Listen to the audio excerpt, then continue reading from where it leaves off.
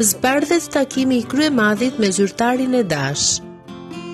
Kryetarja e LSI-s Monika Kryemadhi priti në një takim në selin e LSI-s drejtorin e ri për Europën Qendrore e Jugore në Departamentin Amerikan të Shtetit David Kostellancik.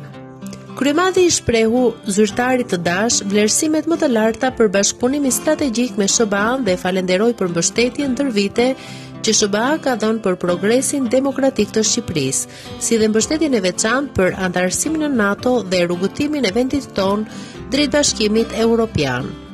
Shqipëria ka nevojë kritike për hapjen e negociatave në tetor. Hapja e negociatave është e kushtëzuar vetëm në zgjedhje të lira e të ndershme.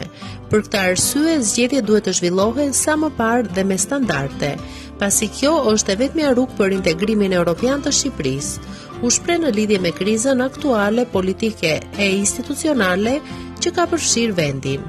Duke falenderuar për vizitën në Shqipëri, Kryemadhi ritheksoi Kostellancik bindjen e LSI-s për të vijuar raportet e ngushta të bashkëpunimit me SBA-n si aleate e patjetërsueshme për paqen, stabilitetin dhe prosperitetin e Shqipërisë dhe të rajonit.